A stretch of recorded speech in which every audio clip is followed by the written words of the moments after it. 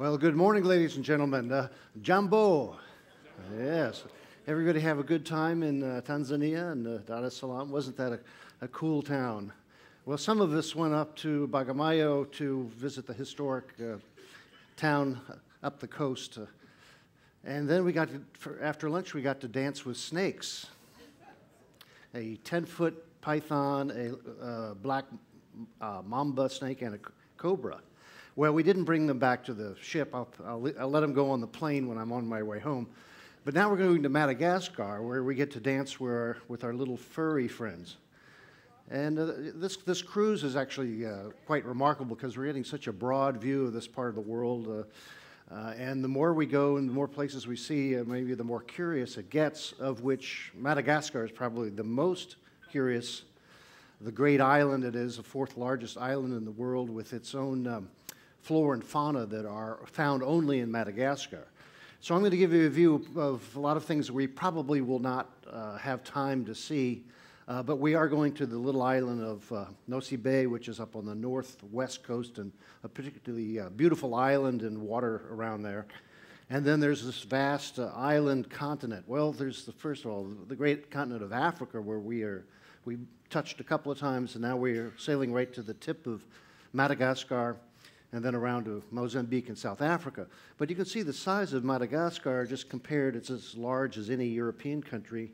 But it is an island that, in the separation of the continents, was left behind. It broke off from Africa. India left it, and so it's a world to itself. It has over 5,000 miles of coastline, and then mountains going up over 3,500 meters. So it has the quality of being able to go from the coral reef seas up into a desert and then up into rainforest. And there's a lot of back country that's very rough and not developed, so it's very difficult to get around the island over it in the mountains. Well, this is where we'll be going at the Nosy Bay and the beautiful town of Hellville. And from there are roads along the coast, but you see these massif, massif, other mountains that are all in the center spine of Madagascar. We will not be able to go see the vastness of it. Now, that is the capital up in the very tip of the highlands, Antananarivo, which is Malagasy. Now, the country itself, we know it as Madagascar, but that's actually a name that was never used in Madagascar. They call it Malagasy, which is actually a Malay term from the original inhabitants of the island. Down on the south side, there's a great coral reef, the fourth largest reef system in the world after others around the tropical seas. But again, highlands and then points all the way down to the tip of the island. The original populace for this island were Polynesians and Malay, who sailed all the way across from Southeast Asia. About 300 AD is the estimated time when they reached there, and mostly from Sunda and Java and other islands going out as the spreading of the, let's say I call it the catamaran culture. And then they were matched by other people coming over from the African mainland, Indians, and now they have a very mixed population. But the first settlers there came on these very nimble boats. We've been seeing them out on the coast of Zanzibar and even yesterday in Dar es Salaam. But this is what I call the original Hobie Cat, and I have a couple of sailors who know how it is to hang on, and you could see how fast those boats were zipping along with an outrigger and this sort of claw-tooth sail that's very handy to put up and take down. And so they came settling on the east coast of Madagascar when it was a virgin land, heavily forested. They set up villages that are very similar to ones that are in Indonesia, Malaysia, and then out into the Pacific. And so this island is not really originally similar to Africa. It was its own world. And particularly it had some megafauna that are now extinct. This is the elephant bird, which is the gigantic ostrich, I suppose. And the records of it have been confirmed that by skeletal remains of these giant birds. And they also had much larger lemurs and things like that, but now they've all been hunted out like the dodo bird. And so the Malagasy people, who are now a blend again of Bantu Africans and Indians and then some European blood, are a very deeply indigenous people on this island with many different groups and variations in their general language, which they call Malagasy. But they brought with them skills. For instance, this is an iron smelting operation up in the highlands previously. There is considerable mining resources and mines in the islands now for some iron, some bauxite, and some rare earth. But this is an illustration of all the different linguistic and ethnic groups. Over the long history, they were often a small population in isolated areas, and then they developed into smaller, rather larger villages, and then had, let's say, warfare between the different groups. At one point, the Marinda people in the Central Highlands organized the strongest forces and conquered most of the rest of them and made a unified kingdom. This was the ruler of the Marinda kingdom that unified the nation first. It's his name we can all say, Adrian Ampohonima Marinda. And at this time, there were also Europeans coming to incurge into the islands because as the Portuguese particularly came first, they at 1502 first described the island. At that time, the capital was up in the highlands. This is Ambohimamanga, which is the traditional fortress of the king of the Marinda people. That later became the capital, which is up in the highlands to this day. This is the first European notice of the islands, including the ones off to the right, which are now Réunion and Mauritius, which are still French départements. But most of the trade coming around Africa would go up through the Mozambique Channel and would sight this great long island that was very wild. And a lot of the trade was back and forth across the sea, just like we're crossing now in these catamarans. By the way, that's a set-in of Mombasa Island, and then that's the coast of Tanzania. But there were no European settlements on Madagascar. They were all on the other side, on the African coast, originally the Portuguese forts and finally the German and the British empires. But out at sea, it was always dangerous because Madagascar was always famous for having pirates who would then prey upon the Arabic and then the European ships. So there were battles up and down this coast between the local people in their swift boats and then the frigates with their cannon.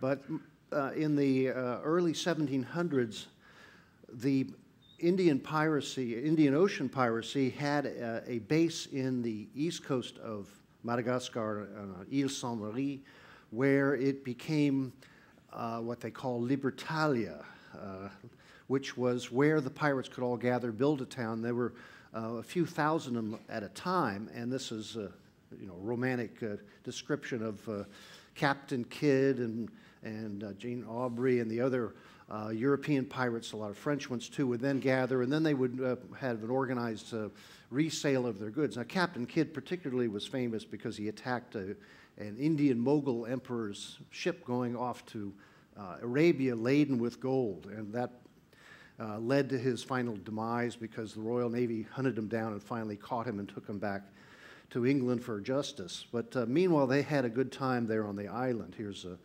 a pirate who's on, I guess, his rest and recreation. They spent all their gold and jewels on their Malagasy girlfriends. And why save any money when you're a pirate? I mean, what else should you do? Wine, women, and song. They already had taken a cruise. Well, anyway, this is the Île Saint-Marie, which is on the east side. We're not getting near there, but this was the place where they had their town. And you can see that pirate island on this cartoon-like map, but that was an island which is a big limestone uprise covered with jungle. But at low tide, it has caves, and you can go in and then climb up, and that's where they hid their loot. And this has recently been excavated by a friend of mine, Barry Clifford, who's a marine archaeologist, and he found Captain Kidd's ship up in the bay. But the local people won't even go onto Pirate Island because it has too many ghosts. here is a piece of Bolivian silver that had been taken off a ship and was found in Captain Kidd's wreck just recently. And then this is the only cemetery dedicated to pirates, which again is in the island of Samari. And so that's what every honest pirate wants, is a nice Christian burial, I guess. So you can go there today and see the evidence of this particular colony of pirates. Well, then more people kept coming, and particularly the trade developed between the larger ocean.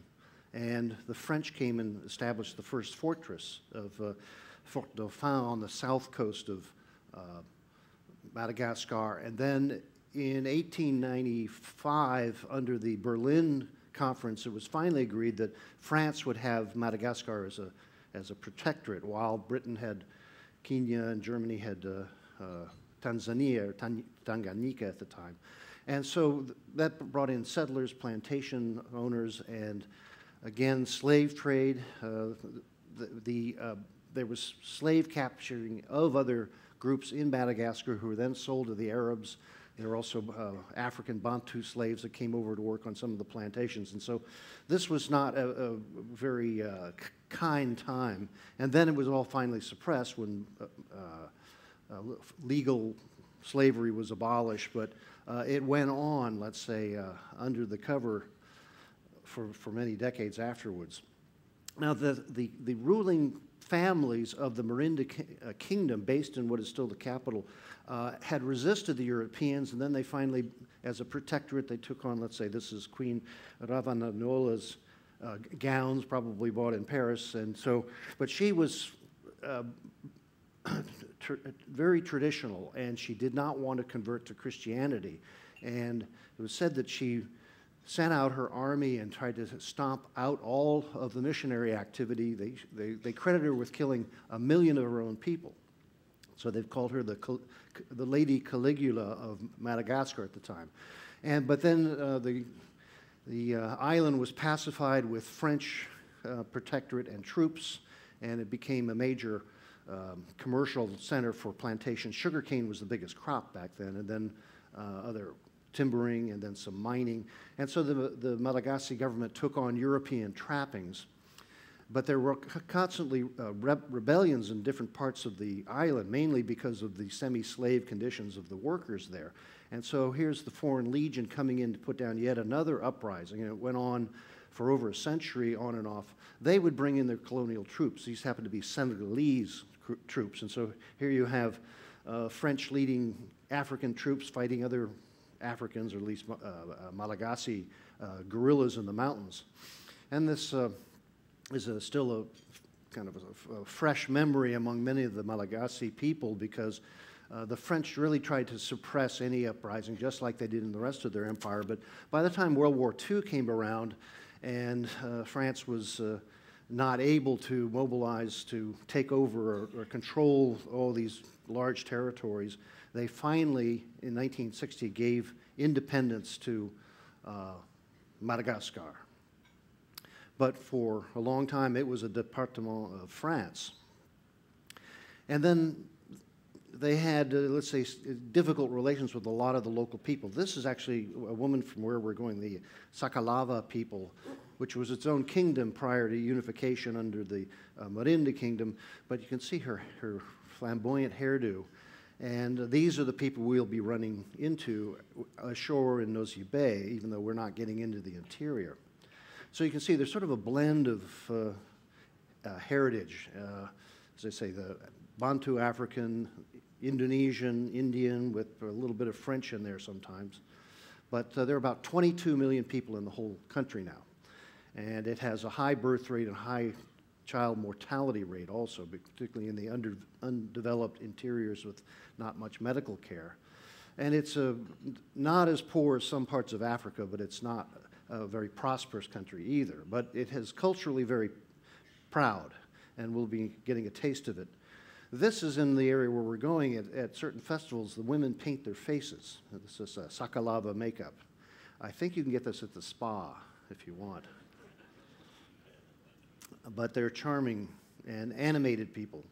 as we've seen already with others on our way. It's very few Muslims in the country, though.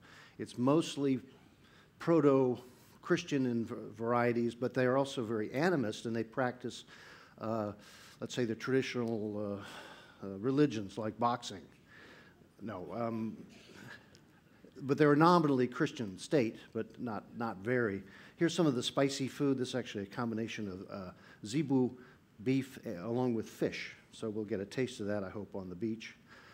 One of their famous traditions is called the famadihana, which is the turning of the bones out of the family tombs, where they will wrap the deceased, perfume the body, and then leave it for a year, and then they will come out and they will carry it around in a parade, and then they will rewrap it and then put it back. And now this is a famous custom in particularly the highlands of Madagascar. It comes from some ancient Indonesian and Pacific rituals like that. And so the belief system is often a blend of different animism, some blessings of the church perhaps, but they're also famous for their funereal carvings, which are near the stone tombs that they put their people, and then they will dance around. They have more. There's a point of pause and meditation for people to hear the voices of their ancestors, and then they believe that even the statue representation of them have a certain amount of life. A lot of these have been taken away, though, and put in museums in Europe and other places. So this animist tradition goes on, but the building of these totems does not happen. And famously, some of them are a little more, let's say, alive than others. But I'll move on from here. And there, some of the tombs have beautiful paintings. Again, a lot of them are very animated. I don't know what the lady on the right is looking at. I think she's part lemur.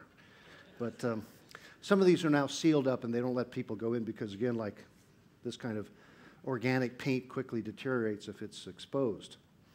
Now here's an example of the Malagasy writing, which was a blend of Arabic and Sinhalese. And so this literature doesn't go back more than about 1,000 years, but they do have their own writing language. And now they learn French primarily as their second language. And so just here's a little view of the crafts. These are raffia grass, woven, dyed bags, some beautiful embroideries. We'll see this on the island when we're there. Even raffia chameleons if you don't want to get the real thing. And a busy press. Again, you can see this is mostly written in French. So it's part of the Francophone world. Here's the capital of, it's generally called Tana. Antananarivo is the full name. But it's very steep on the mountains, and there were 7 hills like Rome where the kings would defend and hold their capital to this day. This is the former palace of the royalty who have now resigned when it became a republic. And it's still the seat of government. Here we are, the Republic of Madagascar. But it's a big place, and they've had their own problems because it's so vast and so many different peoples, and it's in different isolated places. They've had a hard time keeping the central government stable after their independence in 1960. Here's President City Nana. And this young mayor of the capital city, André Rajoelina, protested the corruption of the military that had a coup d'etat. There was an assassination, but now he has sort of like a Nelson Mandela. He was in jail for a long time. Now he's out, and he's the current president, having won the last election. Well, enough politics, but I'll show you just more of the land, because this is places we're not going to get to see. This is a cape down on the southwest coast, and you see the broad beaches that suddenly rise to the mountains. And so this is what Nosy Bay will look like, another palm fridge and hopefully sea-breezed beach for us. And there's about 3-4 little islands right where we are going, and if we had more time, we could go out and visit more of them, but this is, looks quite a bit like the Seychelles, and there are other delicious places we've been visiting. And so that's quite a different lifestyle from up in the mountains. So these are fishing people, and Now they have a number of small pensions. There are no major resorts anywhere in Madagascar. What they have is some French expatriates who set up their beach auberge and mingle in with the local population. But there's actually very, very few tourists who make it all the way to Madagascar. It's just not on the way, except for us. And then there's a lot of diving. Again, they have this vast reef system on the south-west coast. And if you look at this image I found, that's a sea fan, and it looks like it's speaking to the diver. Yeah? Well, and this is the one area where there are whales. Now, someone asked me if they thought they saw whales off the Indian coast, which I've never seen, and I couldn't confirm that. But the southern right and humpback whales breed and calve in the southern Madagascar waters, and then they go to Antarctica in the austral summer to feed on all of the krill, but they don't go further up into the Indian Ocean. But this is a common sight in the summertime, or rather the July, August, September. They go south now. We will not be able to see them because they're already on their way to Antarctica. But the whole island is not that developed, so there's all kinds of isolated places, and remain some French Catholic churches in the villages, and a fairly simple and not out of touch with the world with modern communications. But Madagascar is really sort of a world unto itself, and has a very lush rainforest. So about 90% of the forest cover has been cut and the lowlands converted to rice and other plantations. But one thing they do have are what they call the sacred trees. This is a ficus, and the banyans and other similar spreading rooted trees. And I think we're going to go see one of them in Nosy Bay. And they keep the big ones for places so people could go in and sit and have a private conversation. So here's one that's decorated with, again, zebo cattle horns. And so they will not cut these sacred trees, even though a lot of the rest of the forest is now converted to this. And it's one of the problems with the wildlife is that the lowland forests are almost completely gone, and there are many preserves up in the highlands, but not in the broad lowlands of either the east or the west coast. And they still practice slash and burn agriculture, and they say about 2% of the land every year is burned over again. And this is a serious environmental project because they're turning large parts of the lowlands from a tropical forest into grazing land, plantations, but then it goes to desert. So like much of the rest of the world, it's the humans are eating away at the land for their own benefit. There are natural deserts on the southwest coast. And this is a famous stretch of land that has some of the world's largest baobab trees. And we saw a few in Tanzania the other day. Their trunks are incredibly large for very few leaves, and this is partly it's almost like a cactus. It holds its moisture in its trunk, and the wood is not very useful. It's like a balsa wood. It's very light, but it survives in very arid conditions. And there's a legend that this tree was actually invented by the devil because he wanted to see the leaves, and so he turned the tree upside down, and so these top branches look more like roots than trees' leaves. But that one on the lower left, that's probably the fattest one around. So there's a whole, what they call the parade of baobabs in this area on the southwest coast, which is quite scenic, but dry. And there are people who graze and have agriculture in that area. The trees are not usually cut because they don't have any real value as timber. Then as you go up into the highlands, there are these escarpments that run up and down the north and south in the major center of the island. Again, a lot of them had been deforested. And we saw this yesterday. The making of charcoal is particularly destructive. And in Tanzania now they put a tax on it to discourage people from just picking at the last trees and cutting them out. These are rosewood trees that are cut in the very high mountains and now floated down the rivers. And the United Nations actually has complained to the government of Madagascar if they cannot control the deforestation, their whole land is going to end up looking like this. And already the rivers are running very muddy from the upland timbering industry, much of which is now going to China. And so it's a challenge to get up and over this part of the world and see what remains of the natural world that the higher you get, the more there is of it. And of course, it gets cooler. It's not as steamy up there. There's another area down in the mid-west coast called the Tsingy de Bematha. And that's a limestone karst formation that has been eroded into what they call a stone forest.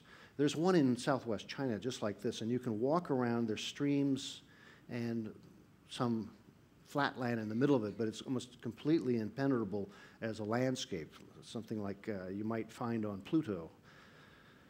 But that's a geological wonder that they've now connected bridges so you can go, and walkways so you can go deep into it, into the stone forest.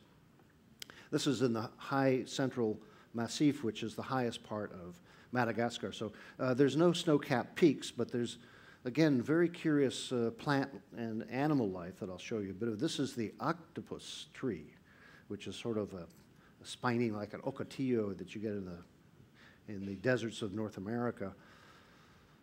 And here, this is the protected area. So they're trying to save the remnant old growth forests, and particularly the last of the natural area that is the refuge of all of the wildlife, because so much of the lowland has been cut. This is one of the reserves that they've taken out of the lowland, the Barenti Reserve, where they have a catalog of all these endemic species that make Madagascar let's say, a zoologist's paradise. So I'll just show you a bunch of them in case you don't get them on your finger when we're there. Here's the pygmy leaf chameleon and the Parsons chameleon, which is quite large, up to almost a meter long. And again, they can change colors and look all the way around them. They have separate orbits for their eyeballs, so they can keep a watch on us. And here's a suckerfoot bat. You see its claws actually have a suction pad for holding on and climbing around. And here, oh, there we go. For those of you who like bugs, this is the world's largest cockroach, the hissing cockroach, which I'm sure we never have them on board, so don't bring one on. And the harrier hawk. We saw one of these outside of Mombasa, pretty big, meter-and-a-half wingspan, and then a lot of smaller birds. Here's a kingfisher. Now, some of these are similar over in the African side, but some of them are only here in Madagascar. This is a smaller hawk, kestrel. Here's the hupoi, which is a small bird that jumps around with this great mane that opens up at times. And here's a Nelakovi weaver. We saw some of these in Mombasa also at the park there. They move pretty quickly. It's very hard to get a picture of them, but they build nests, and we'll see them in South Africa. They're not only in Madagascar. But this is the helmet vanga, with quite a nose for something, sort of like a toucan. And here's looking at you with a Sucata silk moth. So there's lots and lots of these, and so the list goes on and on. I just want to show you the major ones, but this is our furry friend of all fame now, because it's the ringtail lemur are sort of the symbol for all of Madagascar and the wildlife. And this is an animal that lives in a group, and the tail is not prehensile. They use it for balance, but they jump in the trees and they stay together. They mate together, and then they have scent that they will put on their tail and rub all the bushes to mark their territory, just like I do. But they're very charming. We'll get to see a few in Nosy Bay. They have black lemurs up there. These ringtails are more in the South Desert, so I don't know if we're going to see any of them, but you can go to the souvenir shop and buy a little stuffed toy for your souvenir of them. But they are all these lemurs are unique to Madagascar. And actually the name lemur comes from lemurus in Latin, which meant that it was a spirit or a ghost, as in the Roman festival Lemuria. It was Linnaeus himself who called them that because they were so spooky looking. And he didn't understand much about them, of course, but there was a sample brought to Europe at the time. And they're mostly tree dwellers, so they can go up and eat fruit, eat insects. They're not carnivorous, though they are prey for other animals. But they're endlessly entertaining. Now, this is in the morning when they get up and they stretch and then they do their yoga, just like on board here.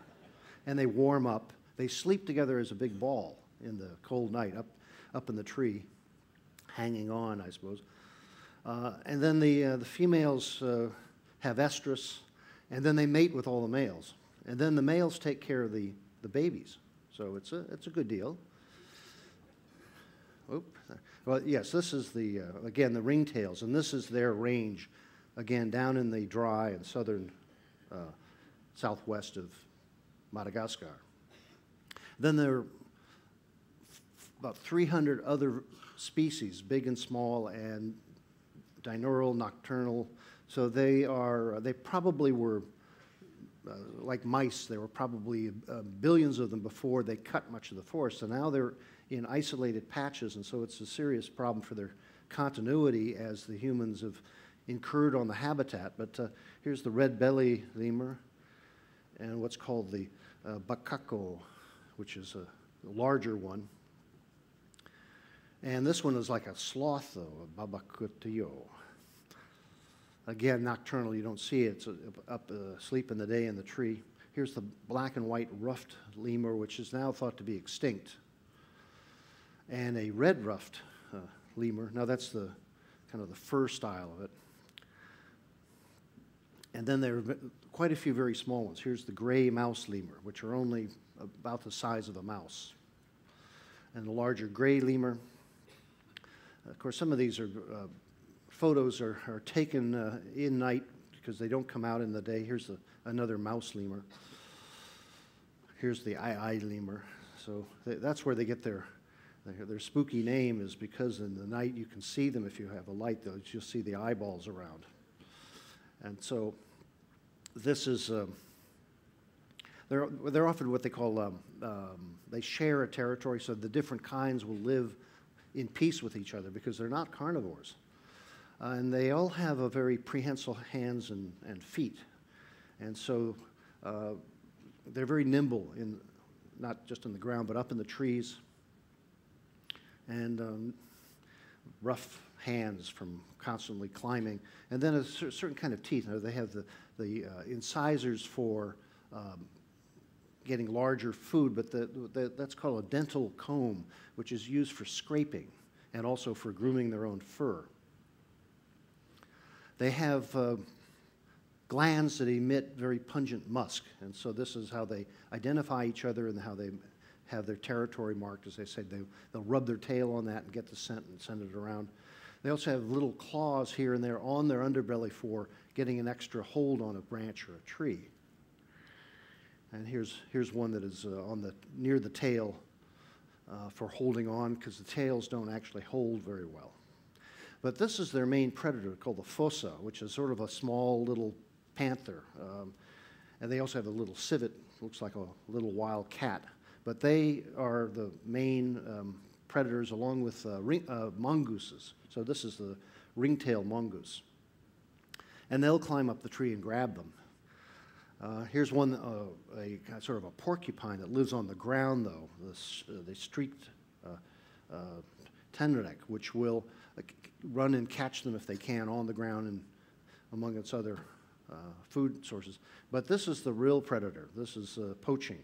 And so again, they're on, many of them are on a complete critical endangered list, if not already extinct.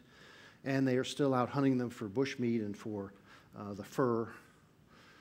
Now this is the sifaka, which is a kind of a lemur, but it is noted for its ability to jump. And they, like some monkeys, they can almost fly in the air. And there's number of varieties of them. They look like a lemur, but they're classified with this local name, the sifaka. And there's one looking at you. Okay, we're going to have a blinking contest now. You win. Well, here's the delight of these animals, because they almost dance just for the fun of it. So I'm going to give you one example here. Now, this is just because he's happy to see us, I assure you. And now, check out the footwork, because this is what we're going to be doing late tonight at in the Horizon Lounge. But we may not see this particular variety, but I think we'll certainly see some perhaps tamed or domesticated lemurs, and so that's the joy of Madagascar. So let's keep on moving, and welcome to Madagascar.